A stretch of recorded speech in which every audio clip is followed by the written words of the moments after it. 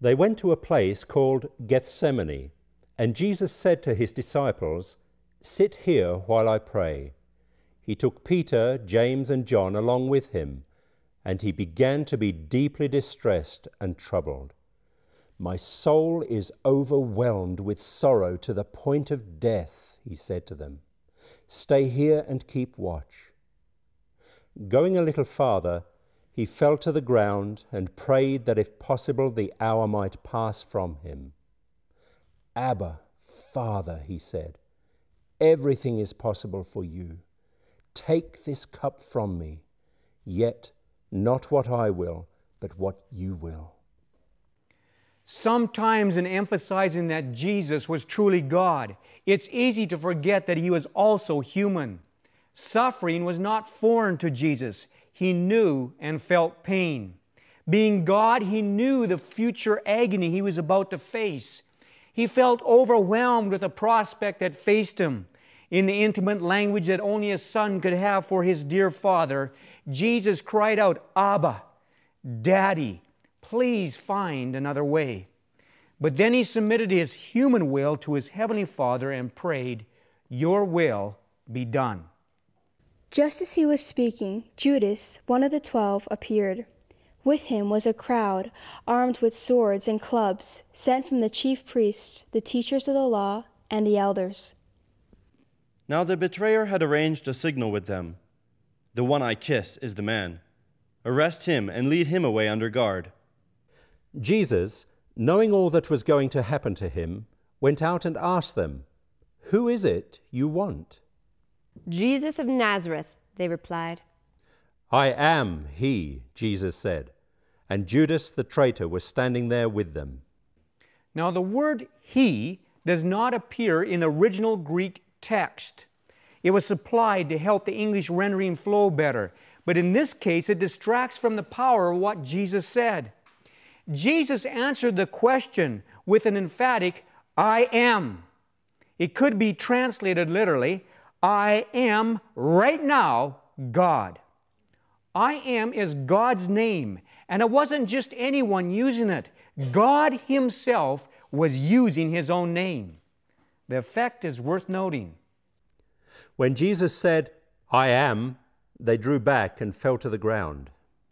They not only fell down, they drew back and fell down. Jesus blew them off their feet with a mini burst of his majesty. After the stunned group had gotten up and dusted themselves off, again he asked them, "Who is it you want?" And they said, "Jesus of Nazareth." you could almost sense the crowd's respect and fear, for Jesus had unsettled the mob. This was not shaping up to be a typical arrest. Their wall of confidence cracked even more when Jesus revealed that he knew the agreed-upon sign of betrayal.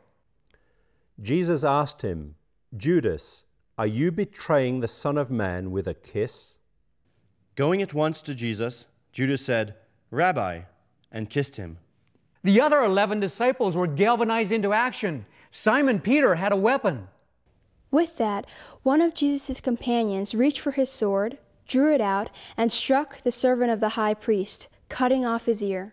But Jesus answered, "No more of this." And he touched the man's ear and healed him. What can you say? Even in the midst of all attention, Jesus was thinking of others. He healed the high priest's servant. It was a short-sighted effort on Peter's part anyway, zeal without knowledge. On a human level, the disciples were greatly outnumbered. But you can't help admiring Peter's efforts. At least he tried to do something. But obviously, Peter was better with nets than swords. When you aim at the head and get an ear, it tells you something.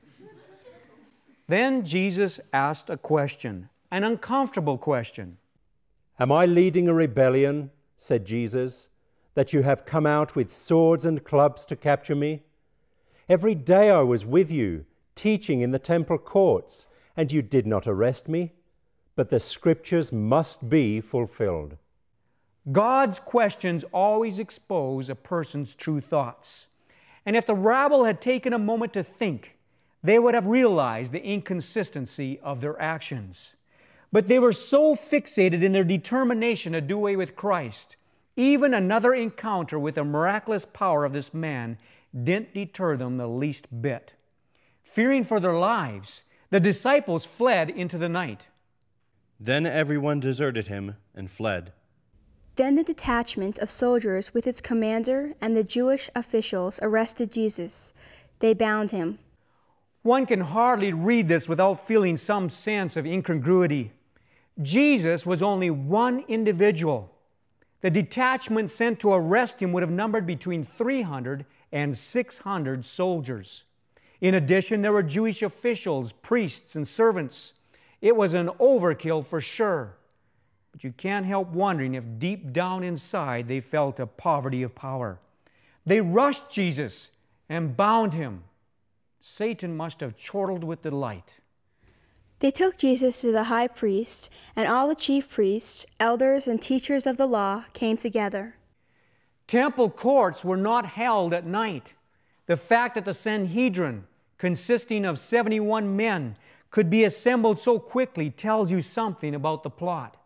Keep in mind that there were no phones back then, and to get the Sanhedrin together in the middle of the night would have been quite a feat. Their willingness to convene at that hour reveals even more. What they were doing was strictly illegal according to their own law.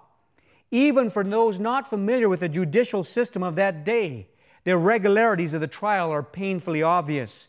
No matter, forget the rules. They wanted Jesus dead.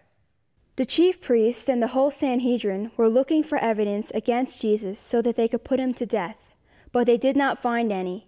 Many testified falsely against him, but their statements did not agree. Then the high priest stood up before them and asked Jesus, "Are you not going to answer? What is this testimony that these men are bringing against you?" But Jesus remained silent and gave no answer. Again the high priest asked him, "Are you the Christ, the Son of the Blessed One?" The question was black and white. Are you God or not? "I am," said Jesus, "and you will see the Son of Man sitting at the right hand of the Mighty One and coming on the clouds of heaven." The high priest tore his clothes. "Why do we need any more witnesses?" he asked. "You have heard the blasphemy. What do you think?" They all condemned him as worthy of death. The high priest Caiaphas knew exactly what Jesus had said. Jesus was claiming to be God himself. Blasphemy was anything that was considered injurious to God's character, and for a mere man to call himself God was sacrilege. But Jesus wasn't a mere man. He was God. However, neither Caiaphas nor the other Jewish leaders believed him, so they condemned him to die. But there was a problem.